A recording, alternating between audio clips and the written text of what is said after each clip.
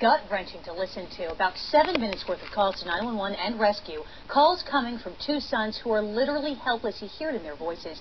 Kept back by what sounds like two vicious dogs hovering over their mother. Now, it started with a call from the woman's 21-year-old son who found his mother lying in the yard covered with blood. At this point in the tape, he has no idea that the dogs were the ones who did it. What are you putting in emergency? I need an ambulance. My mom's on funds.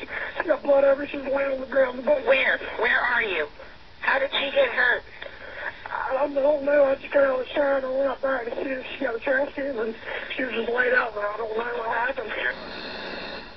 Now, that 21-year-old has no clue that his mother is very likely dying steps from her home.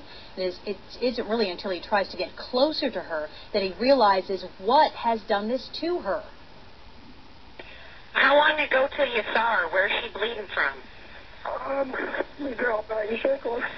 I know she's got a cut on her eye, and her shirt's all bloody, so I don't know if she's still... Okay, how old is she? 40-something. Is she breathing? Please, arms. Is she breathing? It's like you're away from her. You got a pulse. Where is it? Is she breathing? I don't feel breathing. Get away.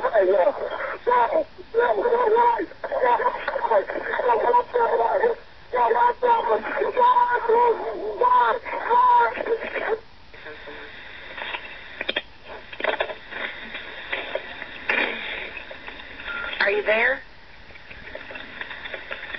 I think she got disconnected. Was she yelling at the dogs? Yeah. We're on the way. Now, just so upsetting. You know, it sounds like that 21-year-old tried to reach for his mother, as you heard him say, Tina Marie Canterbury, desperately in need of medical attention. But, you know, as her son tried to get close to her, you heard all that sound. Those were the dogs barking at him. And we're told that the dogs actually turned on him, biting his throat. Now you're going to hear his brother call 911. Where's your animals at? They're in the backyard. They're over my mom. They won't let us get near.